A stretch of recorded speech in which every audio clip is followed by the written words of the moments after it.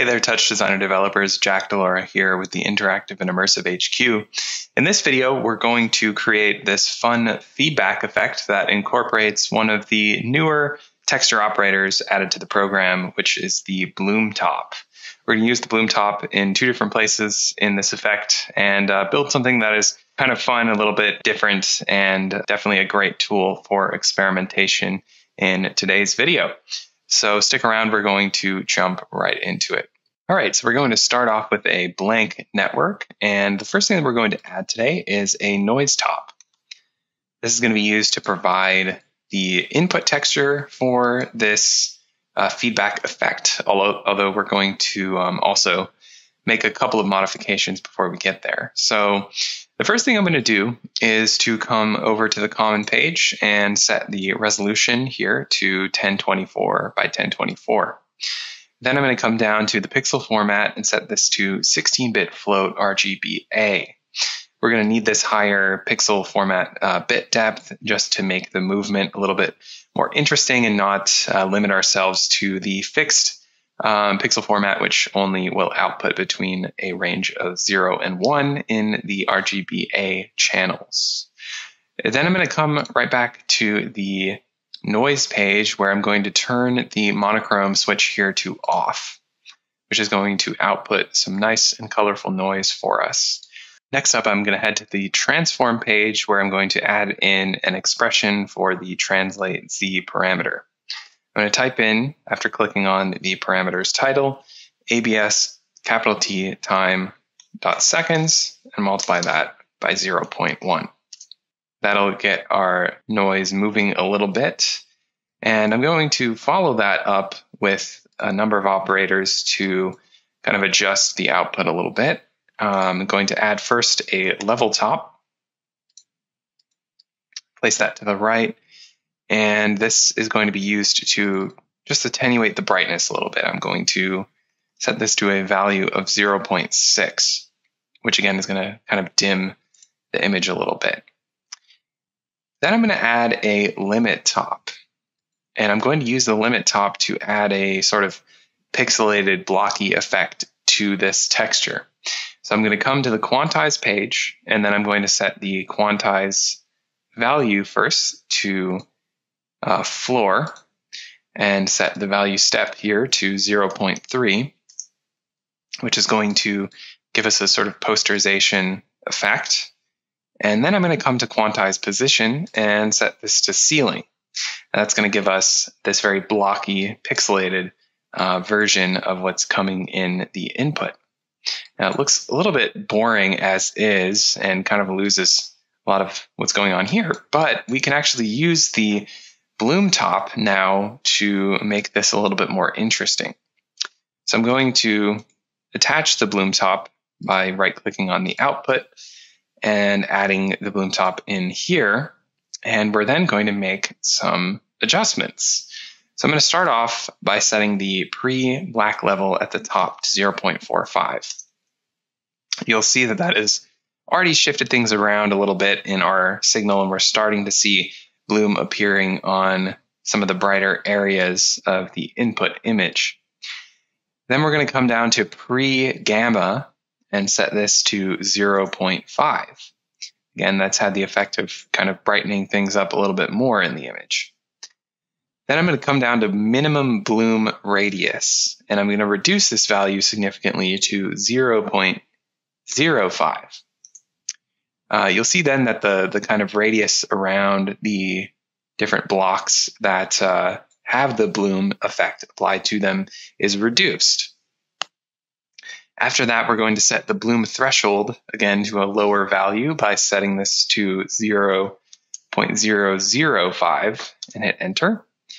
And there we go. We've again slightly attenuated things a little bit more. And finally, we're going to set this bloom intensity to 3.75. So really crank up the intensity of those bright areas of the image. Now, finally, instead of putting together the input and the bloom in a single image, I'm going to change this output setting to just output the bloom by itself. And that's going to give us this interesting image that looks a little bit something like I don't know, disco lights or traffic lights or something like that, and is what we're going to use as the input to our feedback effect. So with that in mind, I'm then going to add, a null, which I'm going to call null input. This is going to be the input to our feedback loop. And then we can continue on by adding in the different operators that we need to use to make the feedback function. So first of all, that's going to require us to add in a feedback top. With the feedback top, I like to also add in a keyboard in chop so that I can easily reset feedback at any point. So I'm going to go ahead and grab that now. And I'm going to leave all the settings in the keyboard in chop alone. However, I'm going to hit the viewer active switch in the bottom right. And then I will click and drag from the center of this operator onto my feedback top so that I can bring up the parameters over here. And then I will go ahead and move my mouse over to the reset switch and let go and make a chop reference. Then I should be able to hit the 1 key on the keyboard and reset the feedback whenever I want. So this is going to be an effect based on displacement, and that is one that's been covered in a number of videos for working with feedback effects. Can create all kinds of interesting kind of warping, distorting effects when used in conjunction with feedback. So I'm going to go ahead and add that in right now and place it over to the right. We're going to also need a, for the displacement effect, a displace image coming in the second input, which is what's going to control how the displacement is going to be applied. So what I'm going to do in this case is to use a bloom top again. And that's going to be first connected to the feedback, and then the output of this will be connected to that second input of the displace top. Now this is going to have somewhat similar settings to what we had set up over here, maybe a little bit different in some cases, but relatively similar. We're going to come back up to the top, set our pre-black level to 0.45, set our pre-gamma to 1.5, set our minimum bloom radius to 0.05, set our bloom threshold to 0.005, and our bloom fill to 0.6. And finally, our bloom intensity to 3.75. Like our previous instance of the bloom top, I'm also going to set the output here to just output the bloom instead of compositing it with the input. Now that we've got that operator set up, let's continue on to our displace top. All I'm going to change here is to set the displace weight from a value of 1 for each of the vertical and horizontal directions to 0.001. And then I'm going to set the extend mode here to repeat. Now we can start to connect all of this together and see what our output looks like.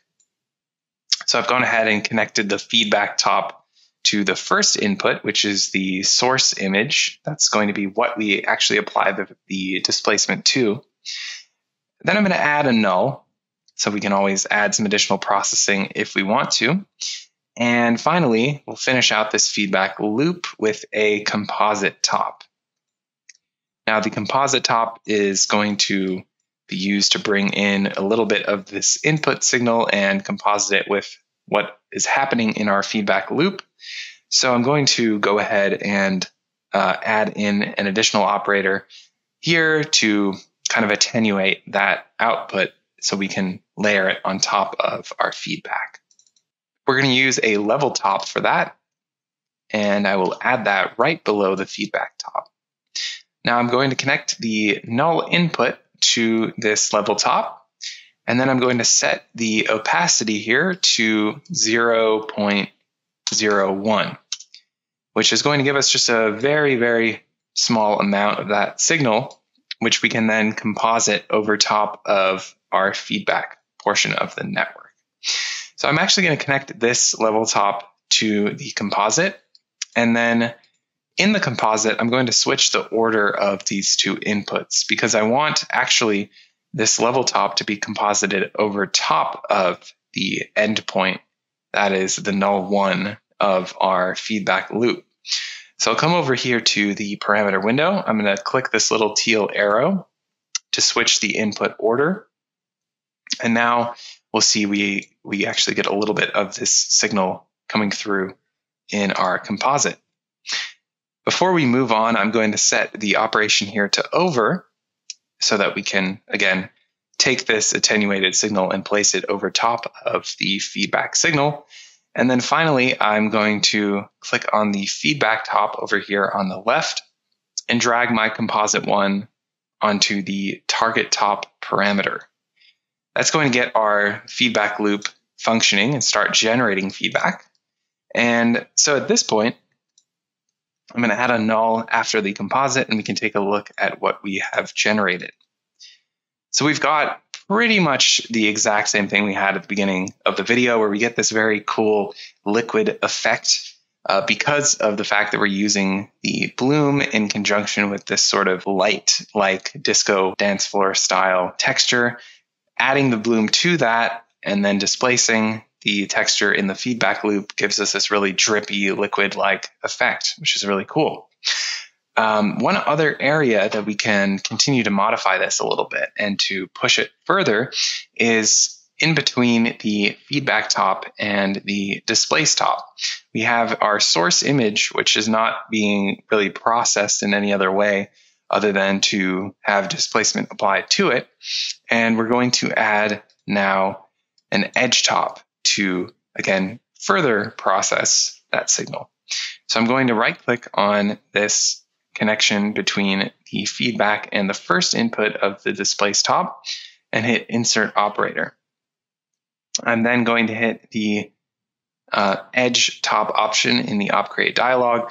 Everything's going to go crazy for a minute, but that's okay. We're going to now make some changes. First, I'm going to set the composite over input switch to on, which will, again, start the process of kind of fixing our signal and making things look a little bit better.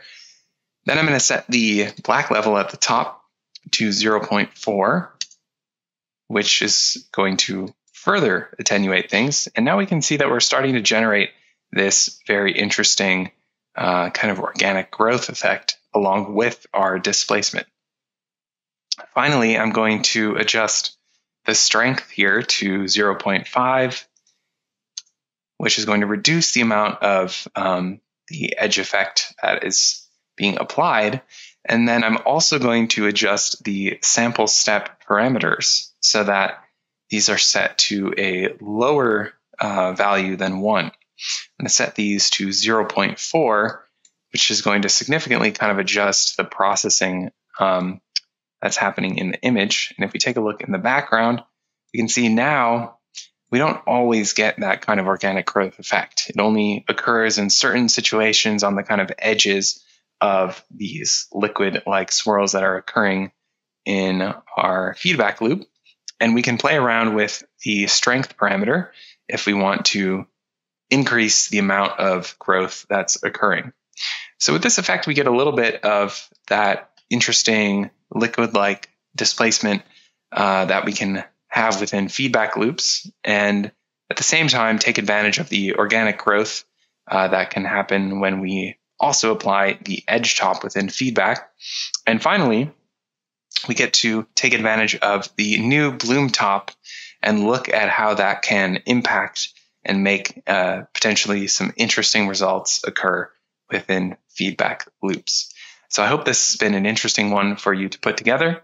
Highly recommend continuing your exploration within the feedback loop. There's always tons of things that can be done to manipulate the signal and generate some unpredictable results. So with that, we're going to close out the video. Again, hope you enjoyed putting this one together. Looking forward to seeing you in the next video here on the Interactive and Immersive HQ. Hey folks, thanks for watching. If you like our YouTube content, I highly recommend you check out the Interactive and Immersive HQ Pro. The HQ Pro is the only comprehensive educational resource and community for immersive design, TouchDesigner, and creative tech pros. In the HQ Pro trainings, we cover almost any topic you can think of, and we go way more in depth than we do in our YouTube tutorials.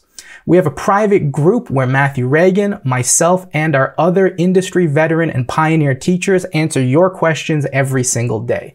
If that sounds cool, click the link in the description to learn more. And if you enjoyed this video, hit that like button and don't forget to subscribe for more free TouchDesigner and immersive content.